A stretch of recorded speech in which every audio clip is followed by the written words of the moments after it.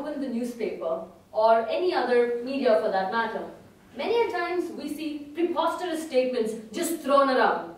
Things saying that this nation has increased its GDP by so many percent, and all the citizens are supposed to be overjoyed because it is indicative of greater job opportunities, productivity, and resources. And if that's not a fine indication of a higher quality of life, then what is? So we can say greater GDP equal to better standard of life. In a similar way, we tend to analyze our life and our satisfaction and happiness with it based on similar figures. What is the monthly income into the household? What is the type of shoe that Asta is wearing? What is the type of shoe that I have? Is that Gucci? Is that Prada? I just have Tommy Hilfiger. My bonus was not acceptable this time. Don't even get me started on Abhishek's hike. The thing about these numbers, these metrics, including GDP, is that they do not value the zero-priced goods. The zero-priced goods are valued as zero assets.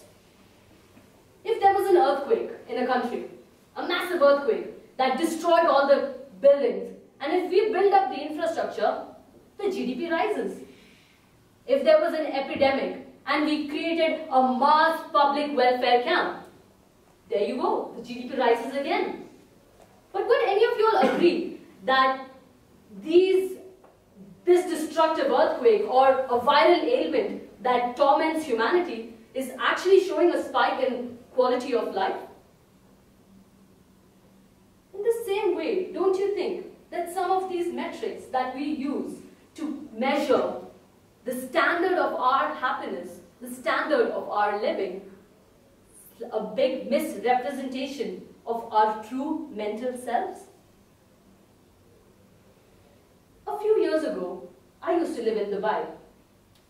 And one fine summer vacation, to my dismay, my parents dropped me off at my grandmother's remote farmhouse.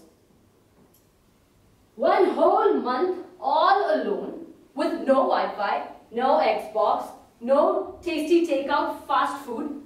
I mean, what was I going to do? I missed my fast-moving progressive life in Dubai, and it made me terribly unhappy and grumpy. I used to sit home indoors at all times, scooped up, and even turned a deaf ear to my grandmother's request for a help with the cattle or the fields. I'm not proud to say it, but it's true. Then I met little Gauri. Little Gauri was the girl who used to come to deliver milk at my home. The first time I saw her, she was happily taking the trash out from her home, singing some beautiful tunes.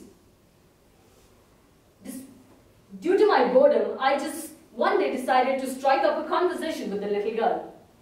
And she turned out to be the most pleasant, happy, outgoing, and so full of life. One of those individuals who you cannot forget in just another week or 2 weeks. And she extended her invitation to her home. And I was surprised by her behavior, but I readily accepted it because I had nothing better to do. So when we reached her home, her father was coming back from a hard day's work. Her 2 younger brothers were running around mischievously, going to greet their father and grab the package of sweets that he had brought for them from wherever he had come. There was a difference in the spirit in that house. As they all sat down for dinner, to eat that food that was rather mediocre in my taste. Not so greatly cooked, not that there wasn't even like luxurious delicacy items. It was very meager, and they were just so curious to know my life story. They kept asking me about what life was like in Dubai and what life was like here, how it felt to live in that big house of my grandmother. Which is when I thought back and realized, I never thought that house was big. That cheerfulness and joy of theirs, I had never seen in any of the luxurious streets or flats of Dubai. And it got me thinking, I mean, we had a 10 by 15 swimming pool in my flat as well, but they had an endless river. We had switch ACs in all of the rooms, but they had a cool breeze raging in through their windows. The nature of their interactions was so genuine. They were one with nature, and they enjoyed their time together, questioning a random stranger over family dinner. I flew back to Dubai within the week, but I was confused, I was baffled by our modern definition of standard of living and happiness and so on and so forth.